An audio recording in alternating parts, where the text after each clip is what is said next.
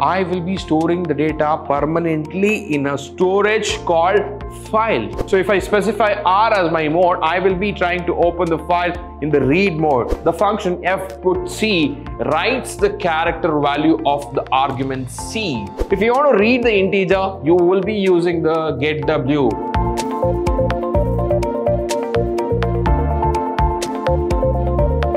Hello everyone, I welcome all of you to the beautiful chapter that's going to be files.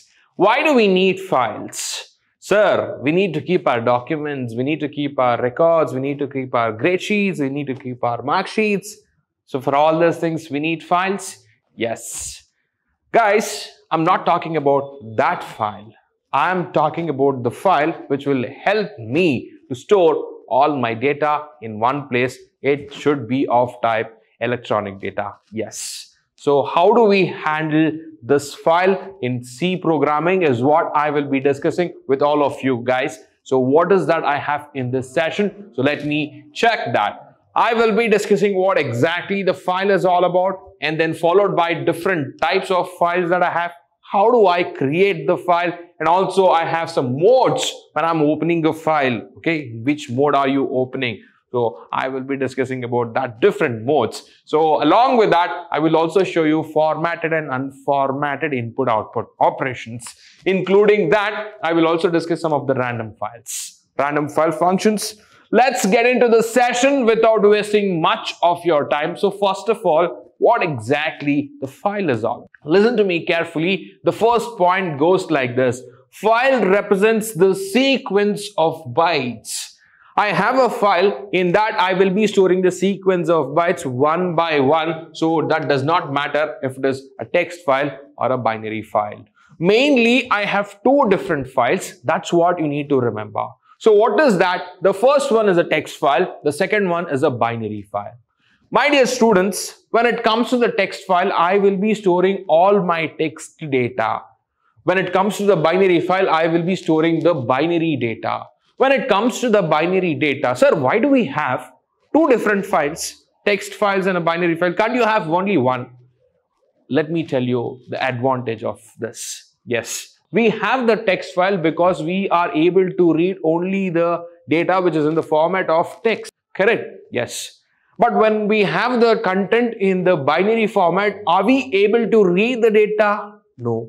But though we are not able to read the data, why do we have that? We have the binary files because it is most fastest than the text files. I will have the data in the binary file like how I will have the data in the memory.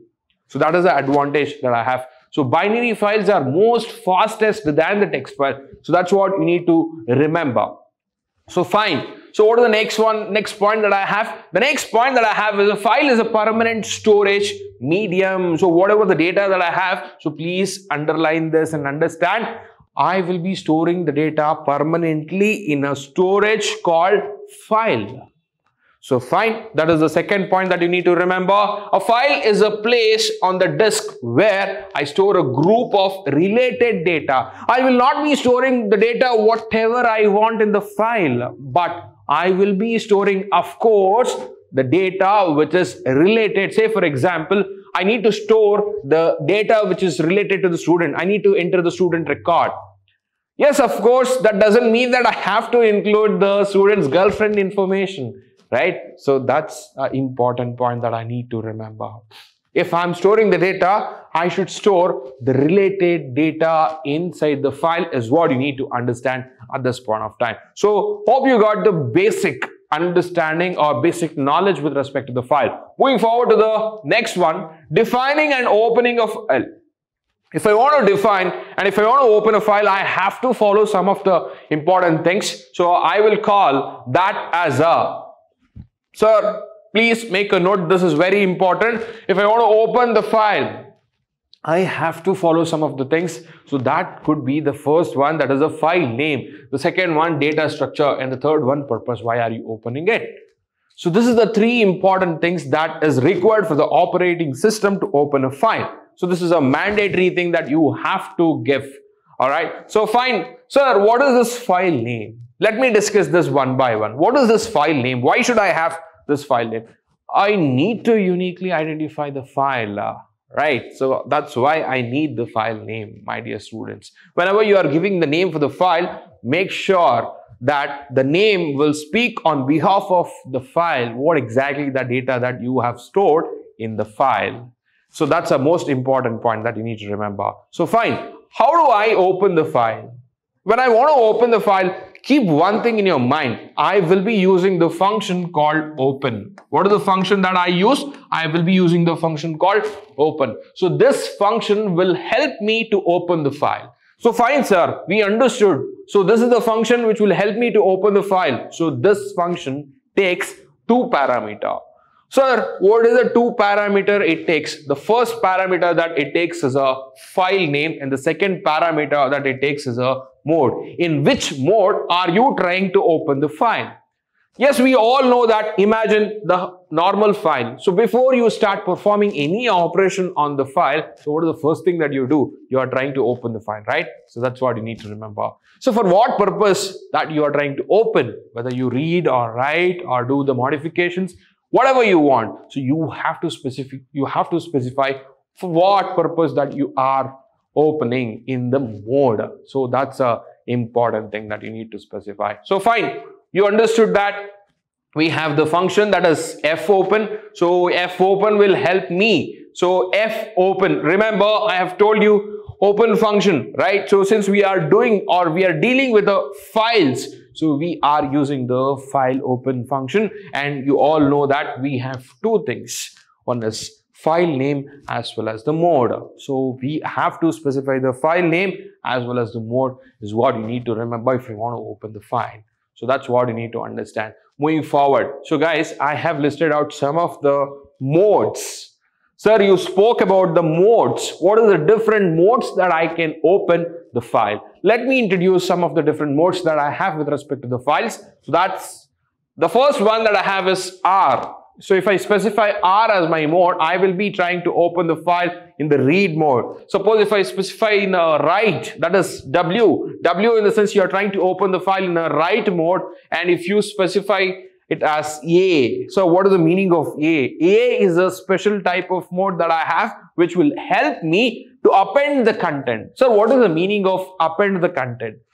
You need to understand one thing. When I say append the content, your cursor, whatever the cursor that you have, file pointer, the cursor, so that will come to the last end part of the content what you have in the file, so that you can start adding the content at the end of the file. That's what you need to remember.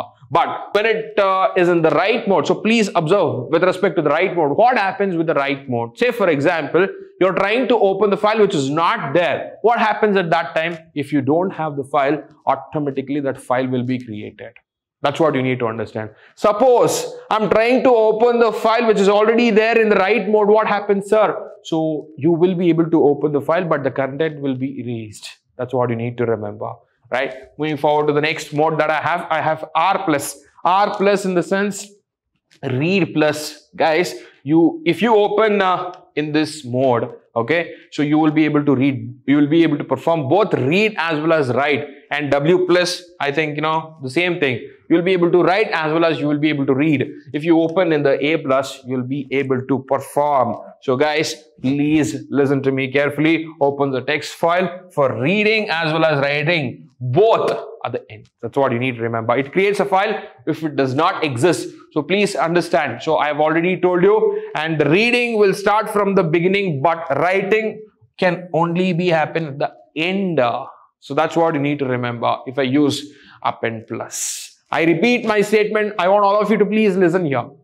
Reading will happen from the beginning, but when you want to write, you will be able to write the content at the end of the file is what you should never forget at this point of time is what I would like to tell you, right? So this is the different modes that we have, and it's going to be very important with respect to your exam point of view. So please make a note of it. So moving forward to the next one that I have.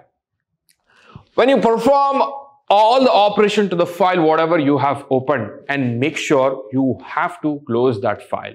So before you exit from that operation, it is very important, it is mandatory that all of you should take care of closing the file. Then how do I close the file once I'm done with everything? So please remember, I will be using the function called fclose, and you have to pass the file pointer. That's what you need to remember. So guys, sir, what is this file pointer? You did not speak about it. So guys, remember here, so this P1 is what I will call it as a file pointer.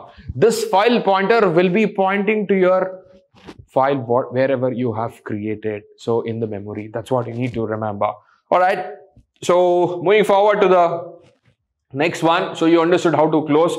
The next function that we have is all about, guys, remember, how do I read and how do I, write the data into the file. So for this, I have some of the functions, predefined functions, which I will be discussing with all of you. So what exactly that functions that I have? So please remember, I will be introducing you all to the first function, that is PutC. Whenever I use PutC, so guys, I will be using this function fPutC to write the content. So guys, that's what you need to remember, but at only one character at a time. So that's what you need to understand with respect to this function. So let me discuss this in detail with all of you now. So guys, the function fPutC writes the character value of the argument C. So please understand. So whatever the argument that I have here, so argument C, this content will be written. So that where exactly we are writing that content. So please observe,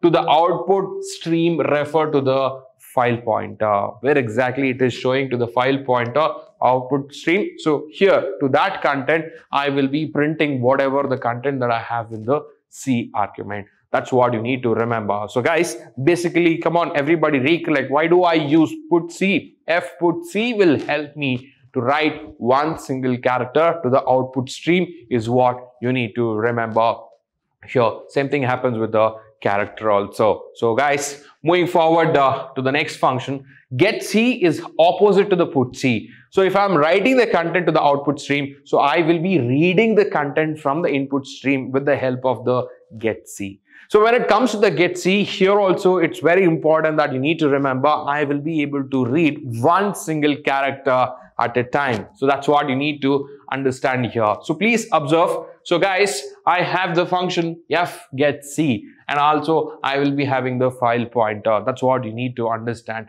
at this point of time. Why do I use this GetC? I will be using this GetC to read one single character is what you need to remember. So fine, moving forward to the next one, and this is also one of the example that you need to remember, so which will help me to read the string, okay, which will help me to read the string. I have the character buffer, int, and file pointer. So this is what you need to remember. Moving forward to the next functions that I have. So guys, you need to observe, there I was discussing GetC and I was discussing PutC, but here there is one letter difference, so that is GetW and PutW. When it comes to W, you need to understand that I am dealing with respect to the integer, but when it comes to the C, you need to understand I'm reading the character there, but here I'm dealing with respect to the integer. If you want to read the integer, you will be using the GetW. Alright, and if you want to write the integer, you will be using the PutW. This is what you need to remember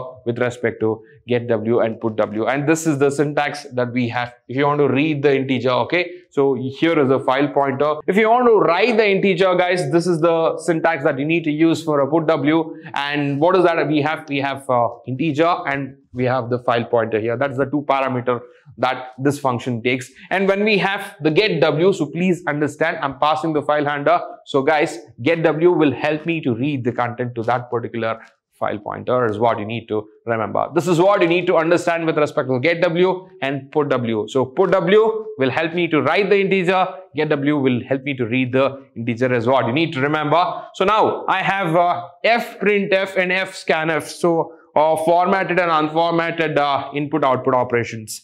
Guys, it works exactly same, almost same like, printf and scanf, but this is with respect to the files. So same thing. So I will be using the fprintf to print the content and fscanf to read the content. Okay. So read the content and save it in the file. So that's what I'm trying to do it in the scanf. But when it comes to the fprintf, I will be trying to print the content of the file. So that's what you need to remember. So same thing that I have to mention the file pointer and whatever the content that you wanted to print within the double quotes, you can specify it here. And the content is from the variable list is what you need to remember. But when I'm reading the content to the file, so what is the syntax that I have to follow? Same thing, file pointer is what you have to mention, then followed by how many values that you are reading. So you all know that if you are reading the string, so you will specify yes with a percentage. You all know, right? We have the integer. One more value that I'm trying to read is integer. So whatever the string that I'm trying to read, so please observe, I will be storing that in this variable, and whatever the integer that I'm trying to read, I will be storing that in the quantity. That's what you need to remember, and this is the syntax for FscanF. I think you guys have been masters in this by now. This is the almost the last chapter. By now you would have used this n number of times. Right? So fine. Moving forward to the very important part of the session. So you have to understand some of the predefined functions which helps us to perform some of the operations with respect to the file. So I will be introducing all of you to these three functions. The first one that I have here is Fseek, and the second one that I have is Ftell and Rewind. What exactly this Fseek, Rewind, Ftell is all about. So why do we need this Fseek? Let's check. Guys, I have this Fseek function. This is used to move the file position to a desired location. Say for example, my file pointer, this is the file. Okay, this is the file. Imagine this pen is a file. I want this pen to move to the desired location. Let's say for example to the end of the line. So this is the advantage that I have with respect to the Fseek, and this is the syntax. That's what you need to remember. You have to specify the file pointer, offset, and the position to move your file pointer to a desired location. So this is the advantage that you have with respect to the file. See, then what is the next one that we have? When it comes to the Ftell, so guys, Ftell will tell you the current position of a file pointer. Guys, where exactly your file pointer is there, okay, that position if you want to know, so you will be able to use the Ftell function. So by passing the file pointer variable inside the function to the parameter, so this function will give you the current location and it will be stored in this variable is what you should know. And the last function that I have here is Rewind. So Rewind will help me to read the content n number of times of that particular file without closing it. So that is the advantage that we have. So don't forget that. And this is the syntax for me. Rewind, and you will pass the file pointer inside this. So hope you have understood the basic concepts of file. Okay. So guys, with this, I have come to an end of the session. Thank you. Bye bye. Take care.